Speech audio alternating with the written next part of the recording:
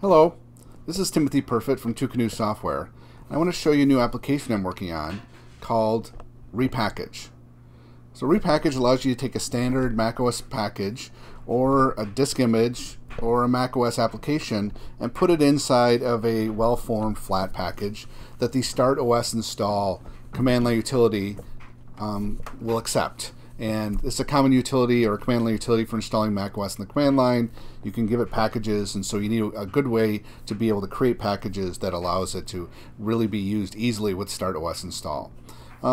This repackage can also be used as an easy way to package up applications or disk images. So let me jump in and show you how it works. So I have a folder here that has a bunch of different items in it. So it's got some packages. Some are flat packages. Some are bundle type packages.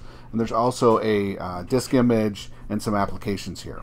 So what I'll do is I'll just highlight these all and I'll drag it to the interface of Repackage. And you can see it created a folder called Converted. And what it's doing is it's going through and assessing each one of these packages. If it's already a well-formed package, you'll just copy it to Converted.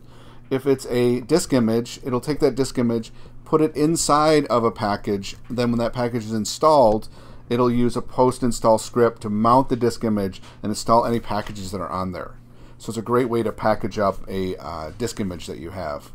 Next, it'll take an application, and the application it'll package up into a flat package that you can use with startosinstall, and that package will install the application in the applications folder of the target. So it's a very fast way to be able to take a bunch of different kinds of items and package them up in a very uniform way that can work with startosinstall or other types of systems that you're sending out packages with.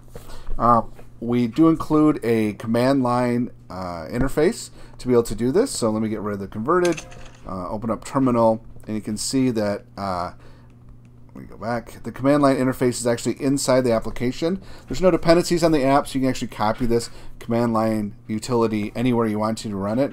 I'm going to run it directly from the application bundle, but it works the exact same way. If I were to drag this package and provide that as the input to the repackaged CLI, hit return, you can see in the Converted it now converted that. If I wanted to convert Firefox, so I drag Firefox in there and run on it, you should see that it'll run through and package up Firefox, then add it to the Converted folder, and then that one can be taken and used to install with startosinstall or any client management system. So you can see there's Firefox. It's now been installed, and so it's a very quick and easy way, either through the command line or through the macOS UI, to be able to convert packages or create packages. This is available today. If you go to our Bitbucket site, I'll put the exact location in it, but it's in our the Two Canoes Bitbucket site under Repackage. Also, I'll put in the notes links to the repository, so you guys can go ahead and get it. So thank you very much for watching. Please make sure you check out twocanoes.com to get more information. Follow me on Twitter. Visit us on the Mac Admin Slack.